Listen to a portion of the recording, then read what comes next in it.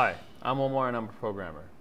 Today I'm going to show you how to attach an image to an entire page using CSS.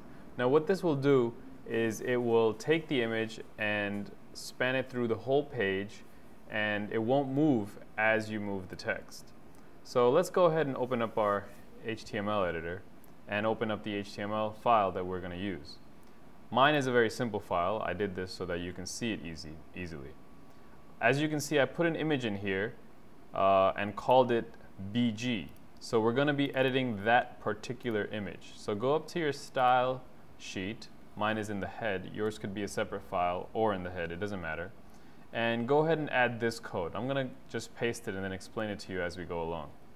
So this part right here shows that you're going to be editing the actual BG image tag. The most important part is that your position is fixed. This means that it won't move as you scroll the page. The top and the left would be 0 because that's where you want your image to start. And the min width and the min height are there basically to preserve the aspect ratio of the image that you're choosing. And that's all there is to it. I'm Omar and I just showed you how to attach an image using CSS to a page. Have a good day.